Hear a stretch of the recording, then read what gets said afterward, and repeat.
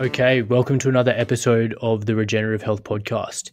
This evening, I'm sitting down with Dr. Peter Walsh. He's a GP and metabolic health doctor at Yarra Trail Medical Centre in the northern suburbs of Melbourne, Australia. Peter, thanks for coming on. Yeah, thanks very much for having us, Max. Pleasure. Cool. So give us a bit of a background on yourself. Yeah, sure. So as you say, I'm a GP by training, though increasingly I sort of find myself doing somewhat specialised work in the low-carb, keto carnivore space with patients who suffer a range of metabolic conditions, disorders, including, as you say, a lot of work in the polycystic ovarian syndrome space, women who have major disruption to their fertility and trying to get pregnant, and that makes up a big part of my metabolic work these days, but also diabetics or people with metabolic syndrome more generally. So yeah, that's the kind of work I'm doing at the moment. But my background is a bit varied actually. I kind of have I describe it as a backwards career, that in the sense I was a scientist first, and then I became a doctor later. I went to medical school in my 30s after a background in I did a degree in biochemistry. And then I did an honours degree, and then went on and did a PhD in molecular and cell biology, and worked as a postdoctoral research fellow around some of the institutions in Melbourne that are well known to people, St Vincent's and Bio 21 Institute, Melbourne Uni, and then sort of had a crisis of purpose, and decided I needed to be a bit more patient focused, and went to medical school, in my 30s with children and a mortgage, and somehow I survived and popped out the other end and became a GP. So here I am. Yeah, great. And the reason I wanted to get Dr. Walsh on the podcast is because you had an absolutely amazing talk on polycystic ovary syndrome on the Low Carb Down Under YouTube page, and that was a really, really good 20-minute, very concise explanation of this disorder, which is affecting so many people. And it's interesting that you've gone through the science before you've done the clinical medicine, but to me that really speaks to the fact that you've got a lot of experience and a really holistic ability to understand what exactly is going wrong with people's metabolic health on a cellular, subcellular level. So really excited to talk to you today. So Peter, give us an idea about what is going on with this condition called polycystic ovary syndrome. Yeah, sure. Yeah, and look, there's no doubt it is a complex syndrome, and it basically involves a disruption to the normal fertility hormone cycle that ultimately leads to the symptoms that people experience. And so the syndrome is defined by, or can be defined by three criteria. So one of those, as the name suggests, is having polycystic ovaries on ultrasound, greater than 20 ovaries per follicles per ovary on ultrasound. But you don't actually need to have that in order to have polycystic ovarian syndrome. So your ovaries can actually be non-polycystic, which is a bit of a misnomer, really. But the others are signs of androgen excess, and that could be a range of conditions. So obviously, all the ones we think of around testosterone, around excess hair, or male pattern baldness in women are the more obvious ones. But acne is probably the more common presentation, actually. You see that a lot in a lot of teenagers who present with this syndrome. And the third diagnostic criteria is to have a disruption to your regular period cycle. Usually infrequent periods is the presenting complaint. Yeah, and androgenism, or basically masculinization, so signs or symptoms that the normal feminine characteristics are being maybe influenced or replaced with, or have influence of masculinization. And as you mentioned, Peter, hirsutism, or hair, male pattern hair on the female face, like on the chin or under the nose, male pattern baldness, and acne are all signs of hirsutism, as well as raised androgen hormones that we can measure in the blood. So what I guess the way I like to think about PCOS, but from a mechanistic point of view, is a metabolic dysfunction or insulin resistance manifested in young women. And when you gave your talk at Low Carb Down Under, you called it type 4 diabetes. So give us a bit of an idea about the background to that, and why would we consider it something like a type 4 diabetes? Yeah, sure. Yeah, and so if you read the papers on polycystic ovarian syndrome, or PCOS, I refer to it as that. That's what I mean. So for PCOS, there's a lot of hypotheses around what are the causes of PCOS, and every single publication does refer to insulin as one of those causes or potential causes. But there's a lot of people chasing a lot of rabbits down holes in a very academic way that I think are really quite distracting to the main picture, which is in fact that this is primarily a disease driven by insulin. And the way I describe it to my patients is that they're actually, I say, look, jokingly say, congratulations, you're actually super fertile in a way, and then go through, as I did in my talk, I think briefly touched on this, that we as mammals and human mammals, we have our fertility closely linked to the amount of readily available food in our environment, and that's a really great evolutionary response to match up fertility to the availability of enough food so that you can carry a baby to term and breastfeed that baby to maturity. And so this is the whole, the reason everyone gets very excited in spring, and squirrels get excited in spring because the food comes on, right? And as I'm joking about kangaroos too in the talk, all mammals have this phenomenon.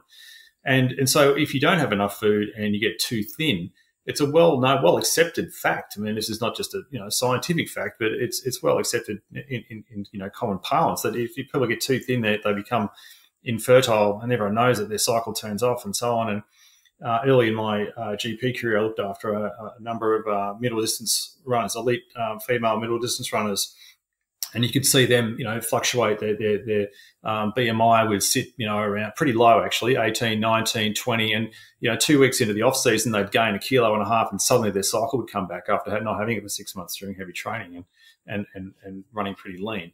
So it's a well-known, well-described phenomenon, and so that I say to my patients, well, the thing that's happening is, well, as that turns back on, what's happening? What are the signals for that? And that signaling process is quite complex, but at its heart is insulin, and insulin says, good times, guys, like plenty of carbohydrates around, plenty of food around, because it's not just carbohydrates that stimulate insulin. Obviously, they do stimulate it more strongly than fats and proteins, but insulin is part of the signaling, and no doubt ghrelin and leptin, the hunger and satiety hormones, and a whole range of other factors are involved in this process. But I feel, certainly my reading of the literature, is that that's fine print, and insulin drives this process primarily. And so as you get more insulin in your system, which is signaling you have more food around, and you're gaining more weight, you become increasingly fertile. And I think that the way I describe it to patients, whether that's scientifically correct, I'm happy to have the argument that actually insulin continues to get higher and higher and higher as your insulin resistance grows, and then actually you become super fertile, and ironically that ends up making you infertile. So. And again, I touched on this really briefly without going into the mechanics of the hormones of the female reproductive cycle. There is a sequence in which that needs to run, and it needs to run in a very particular both the sequence and the amounts of hormones that are present in that sequence. And what you find in order for an egg to actually be released, right? In order for ovulation to actually run. And so, and part of that process is kind of this fight between follicles that are maturing inside an ovary. And the really crucial step that goes wrong in polycystic ovarian syndrome is that one of those follicles needs to dominate the others and become the lead follicle. So it's kind of like there's this elbowing and this race that's going on. and finally one dominates, and then it can go on through to develop fully, mature fully, and then the egg be released. And the super fertility nature of that is that unfortunately you're developing, rather than just developing maybe 3 or 4 early follicles, that one can then dominate the others quite easily. If you're developing 30 follicles all at once, it's really hard for one of them to dominate, to outcompete all of the other ones in hormone sensitivity and hormone amounts. So it's kind of this super fertility concept that actually ironically stops you from releasing one of those eggs. So I think that's a reasonable explanation for people to tell to patients, and that's certainly how I like to communicate it. Yeah, and the point about the subfertility during lean times, I mean, that's as you said, very, very well acknowledged fact. And for the purpose that the body isn't going to ovulate and have a regular cycle if it's not has a certain amount of body fat or a certain amount of micronutrients that's going to be able to sustain the development, implantation, development of a placenta, development of the fetus, and then obviously all the way through to breastfeeding. So it's fascinating what you describe, because it's really almost like a U shape where you've got at really low levels of nutrients and basically restriction or excess exercise, and the body doesn't have enough. It's switching off ovulation and fertility.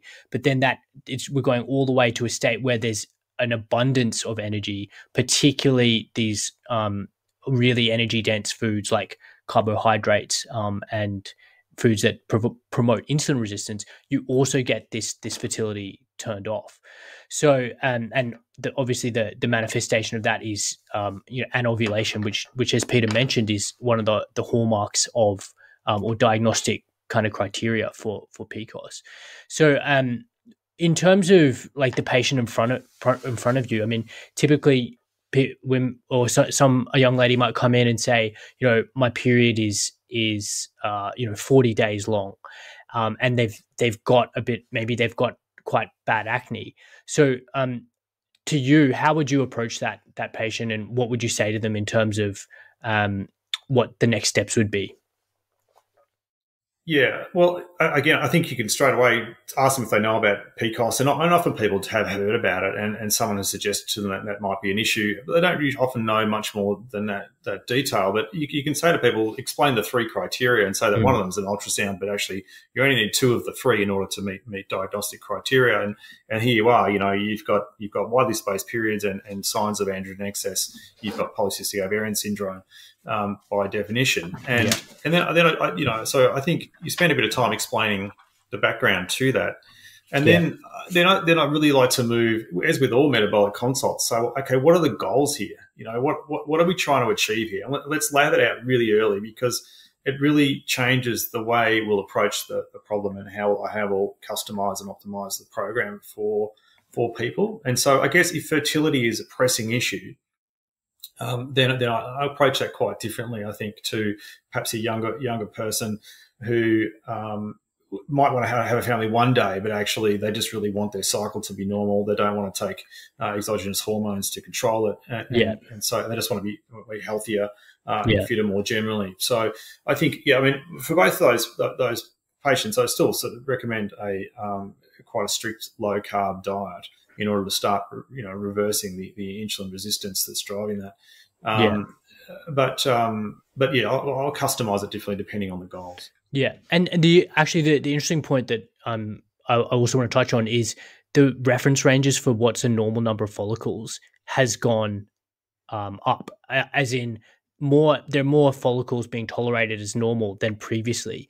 Can you talk a little bit about that? Yeah, if you go back through the literature, and over the last 30 or 40 years, people talk about having polycystic ovaries, and they're talking about originally defining it as more than 7 follicles per ovary, going back 30 or 40 years. In today's population, I don't know how often, the audience, whether they're GPs and they're listening, and whether they're doing pelvic ultrasounds on their patients very often, but the chance of seeing 8, 9, or 10 follicles on an ovary is pretty high, like these days, in a woman of reproductive age. So crazy high, like it's probably 50% of the population, and so there's no doubt that this disease is becoming more prevalent. And in fact, I think, as you start to see it, acne in irregular periods, and you've got PCOS, I mean, you can walk around, how many of your patients don't have that? It's so common, and I think it's grossly underdiagnosed as a condition. And it's really not until women reach reproductive age, like I said in my talk, these women are often masked on the pill. They put on the pill for their irregular periods. They don't know that what's going on with their cycle because it's being overridden. And they just tolerate the hair or the acne and think that it's something else that's driving it. They often go off the pill, when they finally want to have a family, and then discover that they are functionally infertile, and they blame the pill for that infertility. And I spend a lot of time, not that I'm a great fan of the pill, but it's just that I spend a lot of time saying, look, it probably wasn't the pill that did it. You've probably been on this trajectory for the last 15 years, and it's kind of been missed and it's been masked. Yeah. Yeah. So, and that's really an unfortunate process. But to get to your point around the diagnostic numbers, I mean, some of the estimates in the research and the literature are just enormous. Talking about 30 to 50% of women of reproductive age in the developed world, but also in the developing world as well. And rates in China and in India are reportedly, again, I don't know how good the data is on that, but from the data that's been reported, it says the numbers are phenomenally high there as well. Yeah. It really reminds me of an analogy to the falling reference ranges for sperm counts for men. And it really, to me, it feels like there was a normal, 50, 60, 70, 100 years ago. That was our normal. And then there's environmental changes that have happened over this past 5 decades, 6 decades. And this is impacting our fertility and our metabolic health. And what's become normal has been, or what is abnormal has been normalized because so few people are within that normal range. What do you think about that? Do you think they both have underlying common causes? Yeah, look, perhaps. I mean, I think the PCOS is really clearly predominantly an insulin-driven process, but women's infertility more generally absolutely is caused by a whole range of things. There's no doubt about that, including the chemicals we use in our agriculture and food system. But I actually spend a bit of time with people. Often people who've done their research and diagnosed themselves, and they come to you as sort of, they've maybe seen other people and they come as a last resort. They've often, again, chasing down rabbit holes that I think are relevant, but I think they are the fine print, and they can be a distraction from the bigger game, and the bigger game being insulin dysregulation. Yeah. And so I really harp on that and bring people back to that. And again, it's not that I don't want people filtering their water or eating organic, and that stuff can absolutely help. And I think that stuff probably in the sperm count space is probably more important. Yeah. But in polycystic ovarian syndrome, I think that, I know from my experience with people, if they get their insulin under control, their disease goes away. And that's without changing any of the other factors in their lifestyle. So for me, that stuff's kind of fine print in the policy, not in health overall. If you want to reduce cancer rates and so on, population-wise, happy to have the conversation about that. But for polycystic ovarian syndrome, it's an insulin game. Yeah. No, that's fair enough. I guess that a little thing I read recently was that there was association with the increased urinary BPA, so bisphenol A, and polycystic ovaries. And I'm just thinking that there is a proportion of women who are maybe less obese or have less visceral fat or fat around the organs, and perhaps maybe things like environmental endocrine disruptors like BPA could be perhaps contributing to disease in those people where the metabolic symptoms or the metabolic dysfunction doesn't appear to be as obvious. Yeah, absolutely. And it is a real mystery, this whole concept of a thin PCOS sufferer. And because originally we thought of these women were kind of characterized as the same people who had gallbladder disease, overweight, women with clear metabolic syndrome, like clear symptomatic signs of the manifestations of metabolic syndrome. And increasingly, I'm finding that actually perhaps even the majority of the people that I work with are actually of normal body weight, and they don't suffer that, and absolutely. So why in particular? When I say to people as they come for metabolic consults, there's sort of, there's a few places that metabolic disease can catch up with you, particularly from the insulin side, and obviously elevated blood sugar is the first one of those. But then as that blood sugar is sent to your liver and converted into triglyceride, some of that can get clogged in your liver, and you can see fatty liver or early fatty liver, and that's the second one. And then the third one is that then, of course, that triglyceride needs to be transported around, and that can completely throw out your cholesterol, particularly your LDL. Your non-super fluffy type LDL can be thrown out because of your triglyceride level, and then obviously fat storage and the places in particular, the abdominal, fat distribution in particular that people with insulin dysregulation get, and then so they're the kind of four points. And I can usually go through a set of fasting bloods and say, well, here you go, here you can see your journey here, and then the fifth one is in women. Well, obviously it's this kind of hypothalamic pituitary ovarian axis that goes off in some women. But the question is, why do we all have these metabolic differences? And I've had a couple of great examples recently of people who have just had fatty liver, and like just, you see those patients occasionally just absolutely banging fatty liver. They're not overweight. Their insulin, their blood glucose is pretty normal. HbA1c is pretty normal. And even their cholesterol is pretty normal. Triglyceride is not even that crazy, but like just, their transaminases are off the chart. And so, we do have these metabolic differences where we do, certain people get stuck along that pathway, and for reasons that I don't think we understand. And again, the same with like, why do some people, some women experience such a strong disruption to their, reproductive cycle?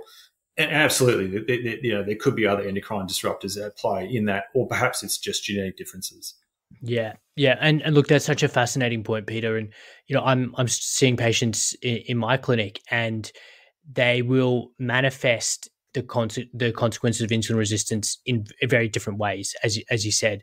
Some of them will have completely normal liver function, but they'll basically be quite hypertensive, and then all these organs, I guess, people manifest their visceral fat or their raised waist circumference in all these different ways. And as you said, how I think about PCOS is particularly that this is a manifestation of insulin resistance in young women.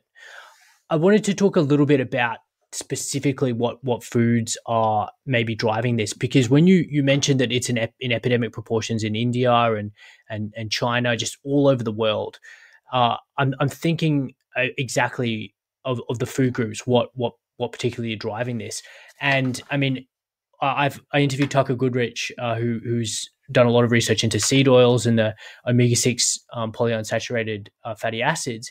And to me, I feel like every single country has their own brand of seed oil. I mean, in the US, it's corn and soy. Here in Australia, it's sunflower and canola. I believe in China, they also have a lot of soy oil. What do you think about the polyunsaturated fatty acids? I mean, in terms of provoking metabolic disease and particularly PCOS. Yeah, I don't think that the evidence is super strong. I think I've got an open mind about it. And again, there's definitely research on it suggesting associations. But I guess it's really hard to tease out, nutritional literature, as you know, right? And so association is not causation. And obviously, if you're eating a whole lot of starch and sugar containing junk, it's also going to have seed oil in it. So I'm kind of like I'm slow to jump to that link, I think. I mean, look, absolutely. I think don't eat seed oils for a whole range of other reasons, right? I'm totally on board with that. But specifically to answer the question, I'm not convinced anyway. Let's put it that way. I think the jury's still out on that. I'm not convinced it plays a mega role. Like I say, there's certainly papers that talk about association and suggest that perhaps there is a link. But for me, it's around starch and sugars, and it is that simple. It's bread, potato, pasta, rice. It's fruit. It's everything with sweetener in it. Particularly, I think fructose, type sugars. Which I think are some of the biggest drivers. Yeah. Yeah, no, you're right. It's so difficult to tease apart the individual food group, and really it doesn't, for all intents and purposes, is doesn't really matter. The message is that processed food is driving the accumulation of visceral fat. It's making people insulin resistant, and it's causing things like PCOS in young women. So yeah, as you said, Peter, the starches, the sugars have to go, and how quickly, you obviously you're seeing people who are very, very motivated to change, especially if they're at the end of, or towards the end part of their fertile period in terms of age. How quickly do you see fertility return in women who make eliminate these starches and sugars? Yeah, and the answer is a bit variable, and it kind of depends on what your starting platform is. But if you've got a patient who is, really in the morbidly obese category, and they're drinking a ton of soft drink, and they're just living on McDonald's five days a week, and all the sugary, starchy McDonald's at that, and if those people come, I've had a couple of examples of people who have just decided they just want a baby, and they're kind of really, I don't know, they're very dedicated or committed patients, I suppose, despite these behaviours. And you say to them, I think if you said to them under any other circumstance, you need this radical diet change, they just wouldn't be willing. And in fact, I have to confess that many of these women went straight back to their diet once they'd had their babies. But they were completely dedicated to the project. And I'm talking maybe one woman was pregnant within 5 weeks after the first consult. It can be radical change. I mean, this is someone who was drinking maybe 4 liters of Coke a day. Wow. and just really like a train wreck metabolically, but quite young, and still trying to be active. She was in the exercise myth, so she was just whipping herself, training harder and harder. So she was kind of had a lot of musculature on her, and she was pretty fit. Cardiovascularly, but was just eating all this sugar. And as soon as we took that away, she kept training, and she had the musculature that could help her repair metabolically really rapidly. And so that was probably the most extreme case. I mean, these days, I don't know, probably on average, maybe I'd say 3 to 6 months, you start to see a regulation of cycle. And obviously there's other reasons people are infertile, but, and I don't say, look, I'm going to, guarantee you something and you can have a baby in 6 months. But, what our target is very much about like a return of a regular cycle, and hopefully, somewhere around 30 days. And so I think 3 to 6 months, I've got a couple of patients at the moment, and some of them have had spectacular AMH results, anti-Müllerian hormone that I measure as a routine part of the workup. And obviously it's released by the ovaries, but in particular in relation to the number of follicles on those ovaries, the number of active eggs within the ovary. And so it's really quite a good marker, and it shifts pretty quickly if people are doing the right thing. And so you can see anti-Müllerian hormone sitting around 45, 50, 55, and then in a matter of weeks, maybe 4 to 6 weeks, that can halve, and that's a really encouraging sign, I think, that you're heading towards laying the foundations where fertility, or a regular cycle, I should say, will return if you stay on track. So yeah, so I think that's a really good marker to measure, or sort of direct fertility type measure. And then obviously women are tracking their cycle as well as ketones and blood sugars and other things. Yeah. I mean, what that says to me is that the human body knows exactly what to do, and the human body wants to be fertile. And as soon as you remove the foods or the insults that were preventing it, in some cases, and especially in younger women, it will just bounce back, just like that. So, I mean, it's great how rapid, as you said, you can see results in certain patients. The interest, I guess, and like you said, there's obviously more than one cause of infertility or trouble conceiving. I'm not suggesting that everyone who has trouble conceiving has got PCOS, but to me, it makes sense that optimizing or normalizing metabolic health is the first strategy in terms of getting someone closer to becoming fertile. And then perhaps if they're still having trouble ovulating or fully pregnant after normalizing that metabolic health, then we can start looking for other causes of infertility.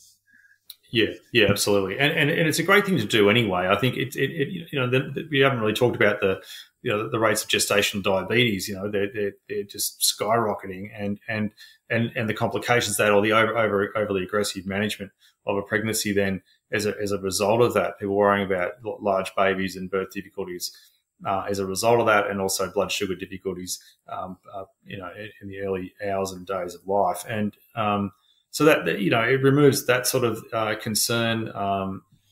So and just sets you up for a far healthier pregnancy as well. And if you're not already carrying excess weight, not that we're trying to lose weight, don't goal set around weight loss usually, but just people who do change their diet quite radically, obviously lose a ton of weight as well during that process. And I was going to say too, you just reminded me, like, one other thing that I sort of increasingly discuss with women is around endometriosis. And the question for me is that, like, is this also just another one of these super fertility kind of diseases where, chronic overstimulation of endometrial cells, endometrial lining, causes thickening of the lining, and actually, I feel like it is part of the same spectrum, in the sense that, then tissue then can break away, drift off, float down fallopian tubes into the abdominal cavity and seed there, and then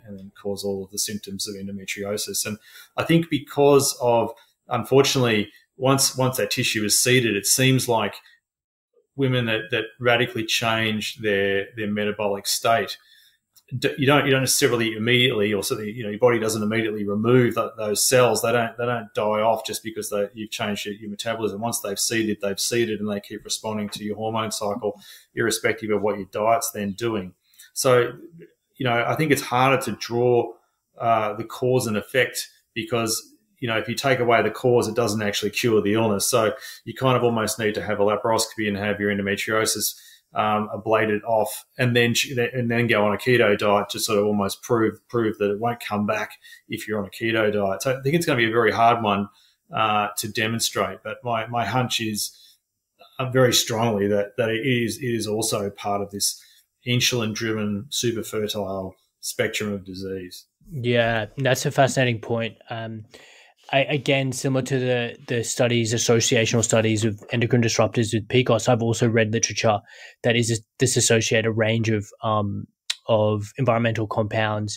Particularly, I think there's a couple of bromine compounds that are used as flame retardants that are really associated with rates of endometriosis. So, I mean, I think the whole big picture story, and to keep it broad, is that women's hormones are basically under an attack by environmental triggers, and things like starches, sugars, and the high energy seed oils and the high energy environment is a key part of that. And the endocrine disruptors in certain women could be also playing a really big role. Yeah, so on the topic of weight loss, look, I totally agree. I don't actually talk about weight. I like to measure waist circumference and do a weight to height ratio. And my emphasis is on reducing that waist circumference, because at the end of the day, it's the visceral fat that we really targeting, and that's specifically the fat around the organs, because that is driving the whole metabolic inflammation and the whole state of dysfunction that is contributing to this whole picture. So yeah, I really like to emphasize that point. I talked to Sean O'Mara, and he's absolutely fascinating. Metabolic and lifestyle physician out of the US, who works with patients to reduce their visceral fat. And he actually does MRI scans on their abdomen, a whole body MRI, and he really gets good results by showing patients the amount of visceral fat they have on them. And his perspective is very interesting, because he basically has 5 areas of the drivers of visceral fat: processed food, alcohol, stress, chronic exercise, and poor sleep or circadian disruption. Mm-hmm. So in terms of, I mean, we've talked a lot about processed foods and how they're driving the hyperinsulinemia and this whole phenotype, but have you seen in your experience any of those other 4 contributing to either PCOS or any other these manifestations of insulin resistance in young women? Yeah, absolutely. And in fact, I thanks for raising it, because I think, I mean, out of that list, second to processed food, and a close second, I think. And increasingly, actually, as I do this work, I spend more and more time talking about stress and the impacts of cortisol. And it is just out of control. In fact, the next public talk I'll give will be on cortisol and how it does this. And there's other people who've been speaking about it, but I feel like I just need to put it out there. Like, we live in a way that is so incompatible with our psychophysiology, and so many of us are so addicted to cortisol. We live a life of, just constant high cortisol production, and adrenal system sits on the hair trigger all the time. And yeah, it's fascinating. Actually, I've got probably a dozen or so, all women, actually, female patients that are on pure ketogenic diets, but just cannot seem, they stall, and they lose a bit of weight, and they can't seem to move their weight, and I've got them monitoring their ketones and their blood sugars, and it just doesn't make sense. Some of these women are on purely carnivore diets, 1 meal a day carnivore with heroic 2, 3, 4 day fasts at times. Their blood sugar, it just does not shift, and and you see then actually people with CGMs, continuous glucose monitoring. You can see stressful life events, emotional events causing this spike in their glucose, or their dawn effect just is off the charts. Instead of dawning to 6s or 7s, they're dawning to 10s and 12s. And so I think, and if you go to literature, actually, you can see that. So in the rats and the mice studies, if you do stress studies on these animals, you can see the massive blood sugar impacts of cortisol. And I think I was underestimating that. I thought, it increases it a bit and makes it a bit tough. But I'm talking like 2 whole points or something on average in these animal studies, 2 to 3 maybe. So rather than having a blood sugar of 5, you've got a blood sugar of 8. It's not an exaggeration. These are pretty reasonable studies, and there's a lot of literature on that. And so increasingly, I'm emphasising that, and particularly in these stuck people, right? So not in everybody, perhaps, I don't launch with it, but increasingly I'm starting to see it as just part of the work. And I think, who isn't stressed? I mean, I'm guilty, who isn't? And we live this mad Western lifestyle. We're on this treadmill, and we don't often take the time to de-stress the way we should. So, yeah, look, absolutely. I think stress is a massive driver. Cortisol is the hormone, the physiological explanation for that, for emotional stress that's just driving this, as well as physiological stress. And chronic cortisol causes a range of problems, but absolutely it is one of the major drivers of metabolic syndrome in our population. Yeah, no, that's great, and that's fascinating. I've seen myself a CGM trace, continuous glucose monitor trace for people. It's basically it's a device that sits on the permanently for temporarily for 2 weeks under the skin, and samples the fluid under the skin, and basically is able to give you a readout of your glucose level on your phone. And they're fantastic because you can see what different factors of life influence your blood sugar, and which foods particularly provoke a high blood sugar. But I've seen traces, and nothing happened except there was a stressful phone call, and the patient's blood sugar just spiked. And it's crazy. It's amazing. It is. Yeah, and it's important. It's been underestimated even in the low carb community. I think it's something that, like, there definitely are people talking about this, but again, it's put forward as kind of fine print. And actually, I'm at the point where I think if someone comes to you and they're really wanting to achieve goals, and often they've already been trying low carb or keto or something else to achieve either a PCOS fertility goal or a weight loss goal, but they haven't had that addressed. They've got deep childhood emotional trauma that manifests through their chaotic life and adult life or something, and they feel like their cortisol's normal. That's where it's always been. Cortisol is averaging around 600. Like that's been their whole life experience. But until someone actually pulls them up on that and says, "Hey, this is actually a major driver for you. I think this is why you're failing at this. Why this is not working for you," because cortisol promotes gluconeogenesis. And even if you are not eating, these women, these 1 meal a day carnivore, these people are not lying to me. They haven't eaten a carb in a year, like not a gram, and yet their blood sugars are running in the 7s, and it's gluconeogenesis driven. And and there are some good people. Dr. Boz in the US, a physician over there, she talks about this too and puts people on super high fat, low protein and low carb diets to try and overcome this, and I think has some degree of success with that. But it's again, I think it's it's not a unique idea, a unique concept, and also I'm trying to say that, but I think that it needs to become come to the fore a bit more. I think it is a major issue for many people who suffer metabolic syndrome. And again, I often have consults where I say, well, okay, why are you eating like this in the first place? And often these people are comfort eating in the first place. And, this whole concept, polyvagal theory and the kind of stuff that Gabor Mate talks about, like that people can't come out of their fight or flight or their freeze or fawn response very easily. And people have had a lot of emotional trauma throughout their life, a lot of relational trauma. They can't do that, and a lot of people use food because you can't have a disjunction between your psycho and physiological state. So if you pull your physiological state down into rest and digest by eating, then your psychology has to follow you down, and so that's the basis of comfort eating. And how many of these people, overweight people with metabolic syndrome, have not been comfort eating to some extent during their life, and so. Both from a practical and from a psychophysiological point of view, I think it's essential that we start talking about chronic stress and the impacts of cortisol. Yeah, no, and it reminds me, thinking holistically, they say, you ask the question, is there room in your life for a baby?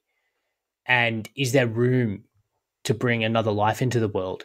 And if there's so much going on in your personal life, at work, with your partner, that you're so stressed all the time that you don't have time to relax, do the self-care, look after yourself, then really is there room in your life for a child? And I think maybe taking a pause and people having to think about that question, they might save themselves a lot of heartache and effort in terms of running 100 miles an hour in first gear in one direction, when maybe sorting through some of these deep emotional traumas and the roots of why they're overeating might be a better strategy or a more sustainable long-term strategy in the first place.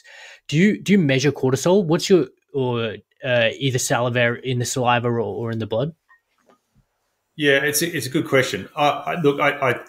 I often lament that there's not a CGM for cortisol, because I'd love to see that. I do a spot cortisol. I do a spot blood cortisol,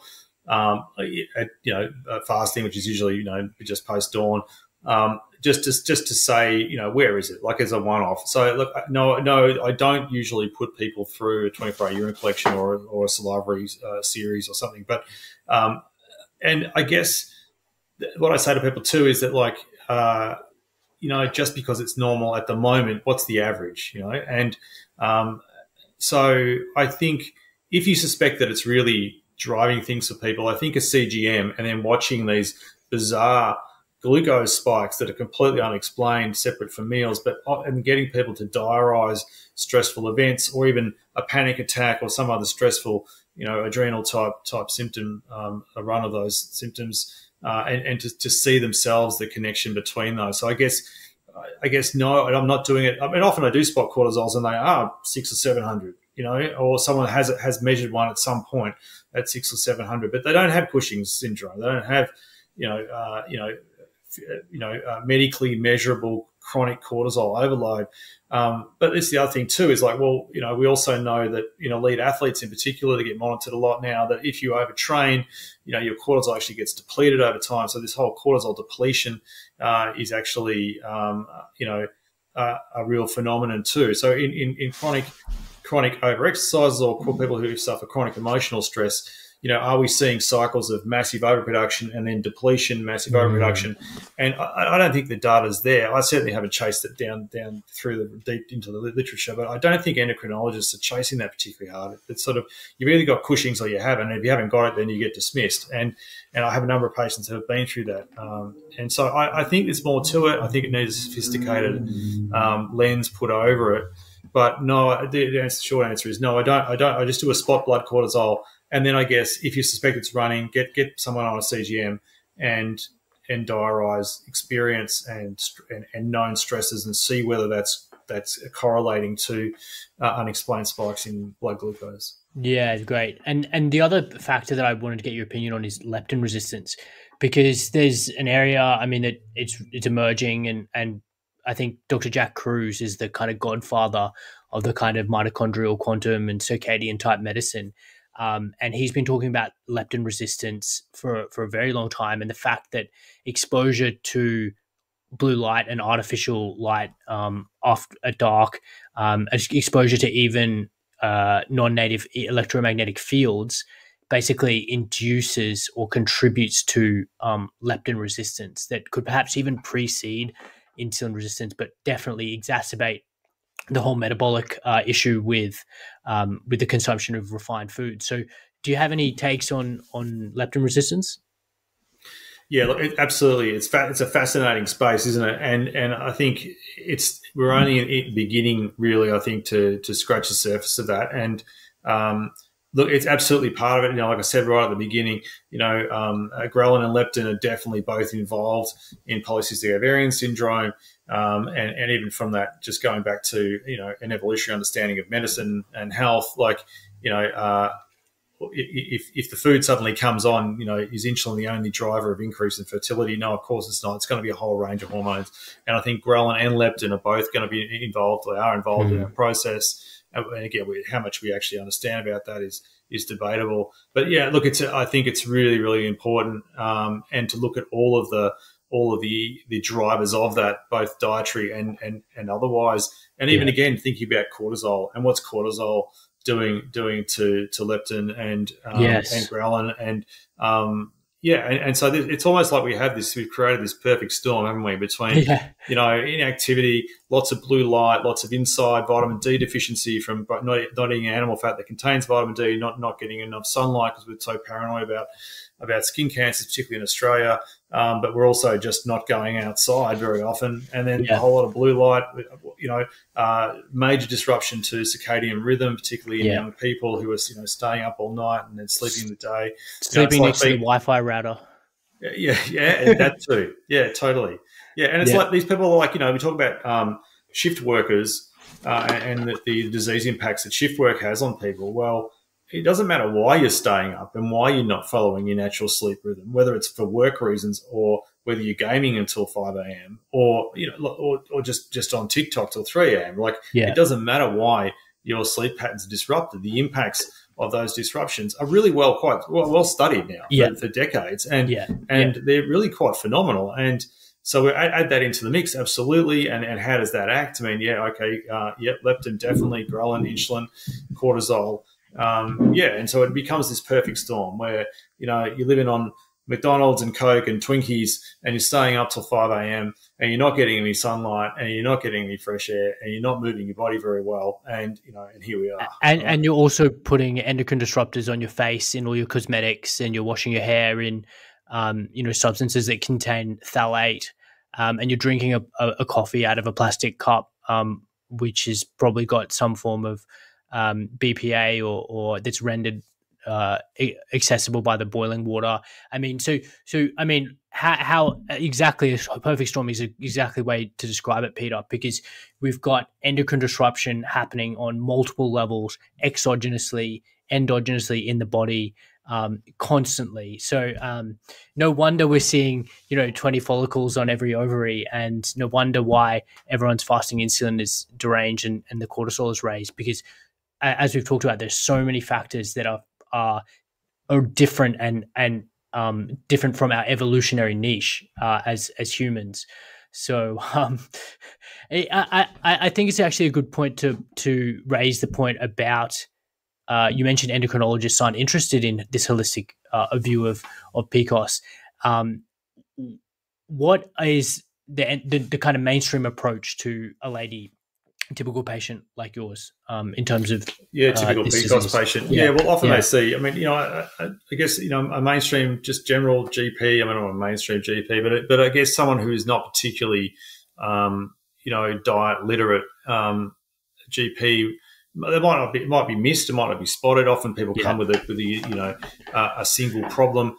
Unfortunately, our general practice system is set up so that people who, the whole churn and burn, just ripping through 5-minute medicine, those people get paid more than people who do quality medicine. So there's this perverse subsidy, perverse distortion in our Medicare system to do 5-minute medicine. So if someone goes and sees one of those doctors, formerly bulk billing, now they're all charging as well, but bulk billing doctor, they'll come with a problem and they'll get a solution to that problem. And if the problem is acne, they'll get Roaccutane or they'll get doxycycline. Here's some antibiotics for your acne. Thanks very much. Go away. Didn't even ask about your period. Or if they come with, my periods are regular, or they're heavy, or they're, or they're not coming anymore, or they're problematic. Here's the combined pill, and it's 3-minute medicine, and or even a pill for your acne, because again, people do know the links. Right? Doctors do know the link between acne and reproductive cycle. So you have the pill, control your acne, and see you later. And if that doesn't work, we'll give you some Roaccutane on top of that. And if you don't go crazy, or if you do go crazy, have doxycycline instead, and so on. So it's kind of it's 5-minute medicine here. Have a pill, get out of my room, and so that's the usual treatment. And then I think that then you start to see those people as they come back with primary infertility. So they're trying to have their first child. They've gone off the pill. I think it's going to be easy. They've turned 30. And then they have trouble conceiving, and and then they might go and see someone. They might even get a diagnosis of polycystic ovarian syndrome.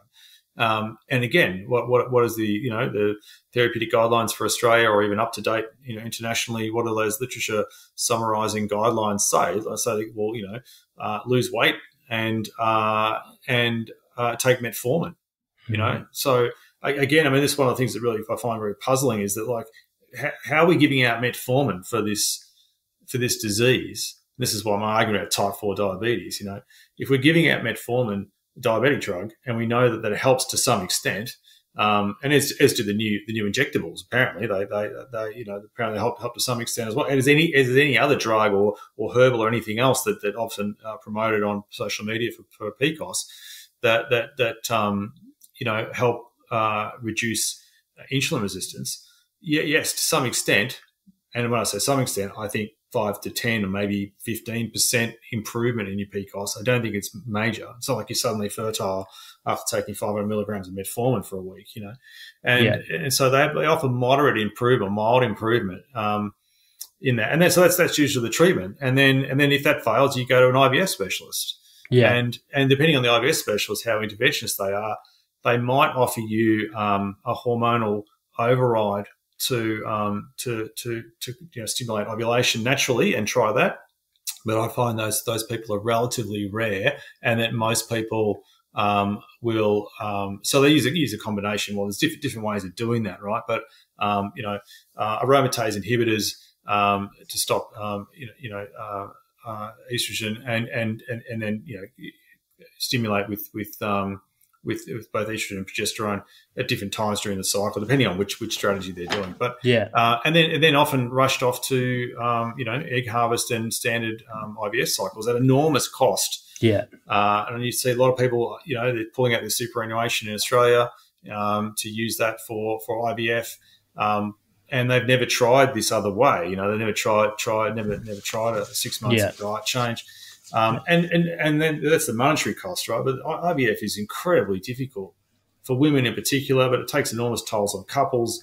And even if people end up with a baby at the end of it, often, there's really lasting damage to both the woman's psyche, but also the relationship as a result of that. So, I wanted to speak to that, and I want to really emphasize the checkpoints, or the number of points where a patient who has a metabolic problem, polycystic ovarian syndrome, is being let down along the whole cycle. So at the beginning, they might have the signs of PCOS, but they're not even getting diagnosed because a doctor isn't thinking holistically enough to put together the signs of androgenism, the male pattern balding, or the hirsutism, the hair and the acne, with the anovulation, the irregular cycles, or the loss of the period. So one, they're not even getting the diagnosis, and then they're getting subsequent siloed treatments for different manifestations. As you said, the Roaccutane for the acne,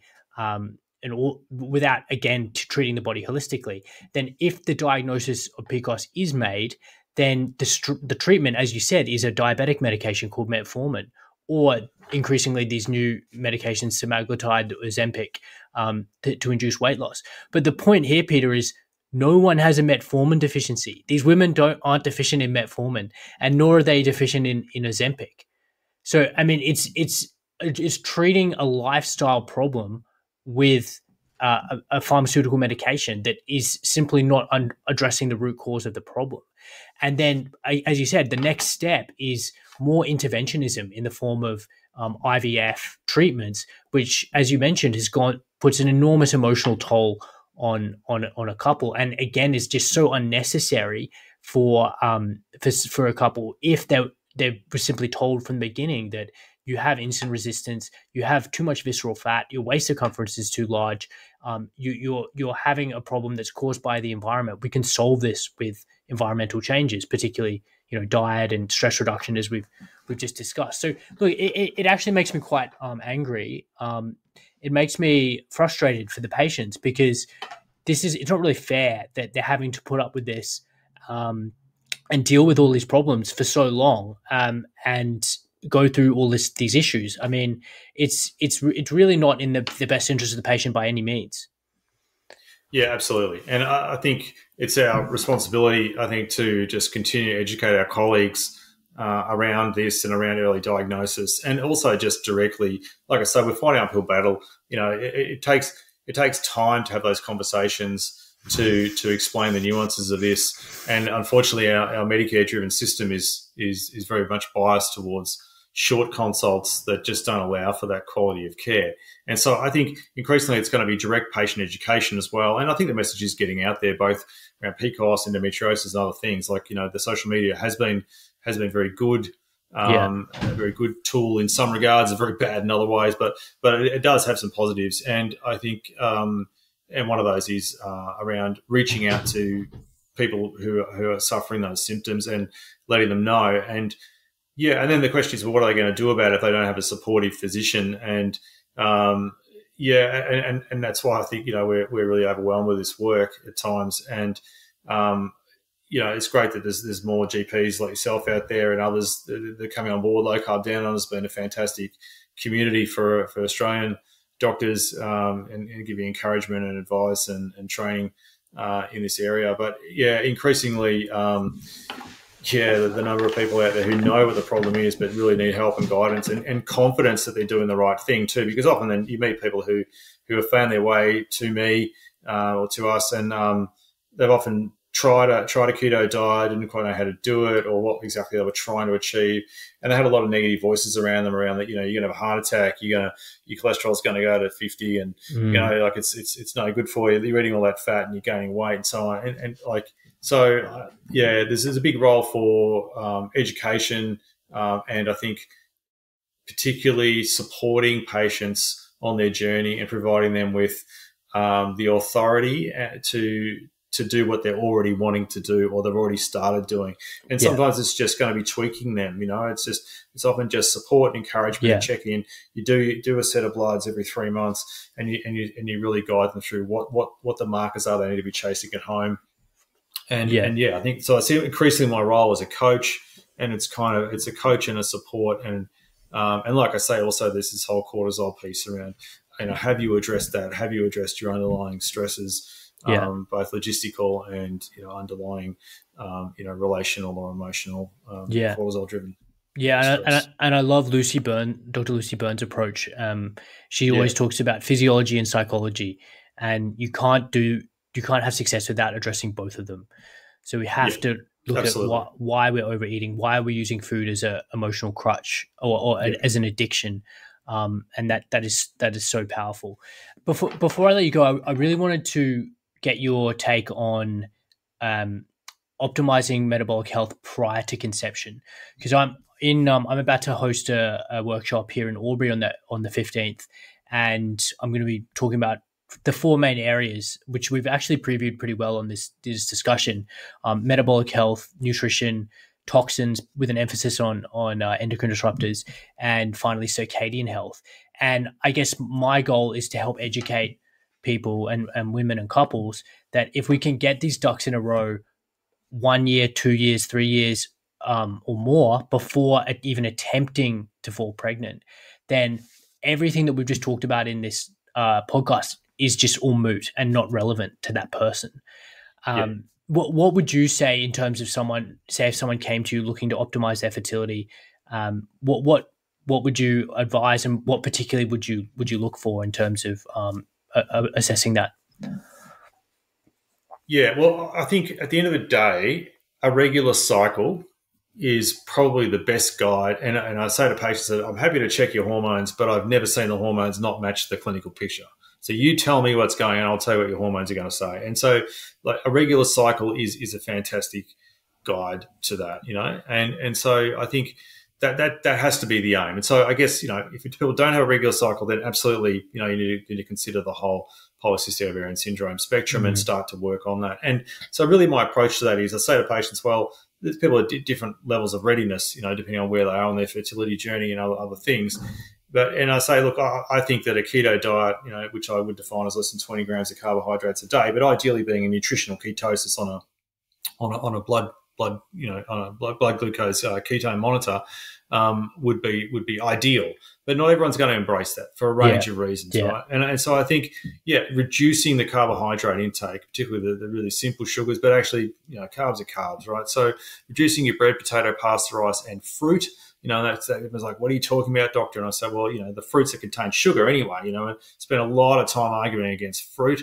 I can't believe diabetics are told by diabetic educators to eat fruit and nutritionists to eat fruit all the time. You know, bags of fructose they are. And Diet Doctor has a fantastic page about fruits, the old fruits and the current fruits, you know, and they're just not the same. And I say to people, well, here's some fruits. Here, tomatoes are fruits, olives, eggplants. There you go, eat those fruits. And they're all very sad about that because they're like, well, I don't like those. Well, they haven't got fructose in them. You're addicted to fructose. So anyway, don't eat bread, potato, pasta, rice, fruit. Yeah, but at the end of the day, not everyone's going to go for that. Not everyone's going to go for keto, but carbohydrate reduction, and that might only be, you know, down to 100 grams a day.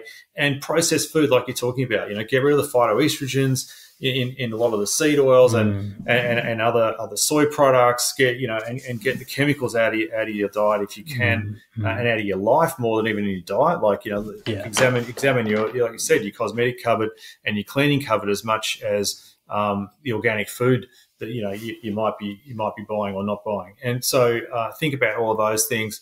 But absolutely, again, to come back to my latest rant around cortisol, like, you know, start planning, you know, do a really, really big assessment on your readiness to have a family. And are you actually ready to become a parent?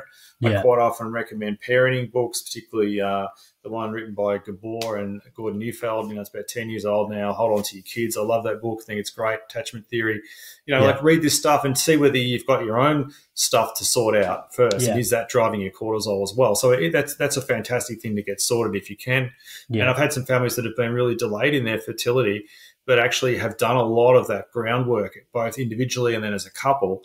And when they finally, you know, fall pregnant, like 2 years later, they're completely different individuals to what they were, and they're just so ready to parent, and they know who they are, and they have this real, you know, authenticity about them, and they're ready to care for someone else. So I think, absolutely clean things up, but particularly get rid of the carbs and look at cortisol and stress. And, you know, and if you're stressed now, like you were saying before, it's a really good point. If you're already stressed about work, your relationship, your broader family, your friends, or your logistics, your mortgage stress or whatever, like this stuff doesn't get better when you put kids in the mix, you know, and it gets dramatically more difficult to manage. So I think some real life coaching and planning and 5-year plans and, you know, just getting people thinking about what it is they're trying to achieve, what the purpose of their life is, and why they want to do this, and are they ready logistically, emotionally, and physically. And so I think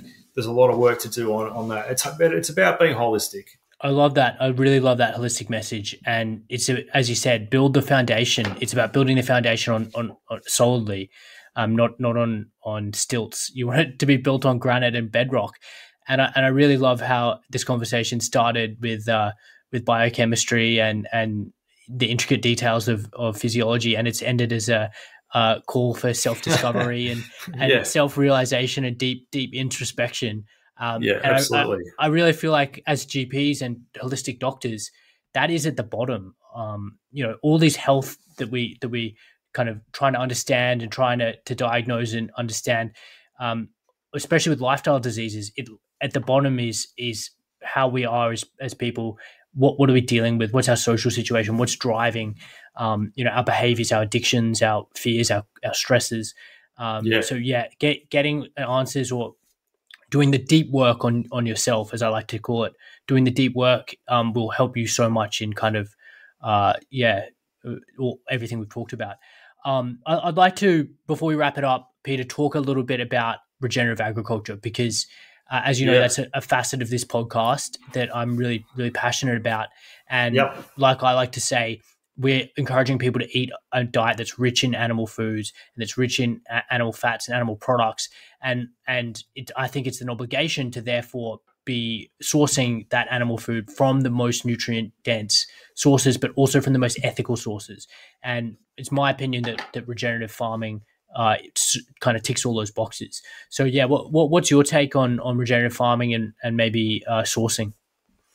Yeah, well, like you, Max, I've been on a similar journey, and I think, as you say, like if 8 to 10 billion people are going to eat a high protein, low carb diet, how the heck are we going to actually do that and do it in a sustainable way? And where's that protein going to come from? And so, yeah, I've been on a 20, 30 year, hobby research journey down this path myself, and certainly familiar with the work of Alan Savory, but also people in the permaculture movement, David Holmgren and Jeff Lawton, but also guys like Darren Doherty, he's a Victorian permaculture guy, does a lot of broadacre dryland stuff, and he embraces the techniques of PA yeomans, and you probably know about yeomans and keyline farming. And he's a guy from New South Wales, and we have this fantastic system, I think 60s, 50s and 60s.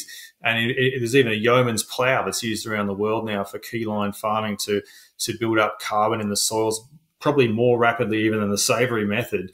Wow. And so, looking at these sort of things, and Ernst Gosch as well, syntropic agriculture in Brazil, and now that's going globally. There's elements of that in Australia as well. So, look, absolutely, I think, it's our responsibility to say, okay, go and eat lots of protein and lots of fat, or where's it coming from? And I totally agree with you. I think sustainable agriculture is a vital part of this. And I think one thing that we haven't really touched on today, and to be honest, I'm no expert on this, but I'm just looking at the synthetic meat movement and how that's growing, and how there are some fairly influential global scale voices who are well and truly invested in that and pushing that very hard, and pushing the environmental barrier around that very hard as well. Yeah. And I think, I've experimented with a range of diets over my own life. I've been on a keto diet for over 5 years now myself, but at stages I was a vegan for a long period of time, and then part of that journey out of that was to examine the environmental impacts of that diet and the food miles of that diet. So, I think the point is, without going into the details of it here and now, there are many elements to describing what is a low carbon diet. How do you measure that carbon, and what is an ethical diet from a range of perspectives, not just animal welfare, but also environmental impacts, and thinking about food miles, but also local impacts and so on, and the impacts on populations that get displaced, for things like seed oils around the world, particularly Southeast Asia, palm oil plantations and the deforestation associated with that. And so, look, I think it's a really it's a topic that's very close to my heart, and it's fantastic to come on this podcast with someone else who shares both of my major passions. And but so, yeah, look, I mean, I'll just say, I completely agree. I think it's really vital that we continue to promote sustainable and regenerative agriculture, because I do believe that it can be regenerative at the same time as providing a lot of protein and fat to a lot of people. Yeah.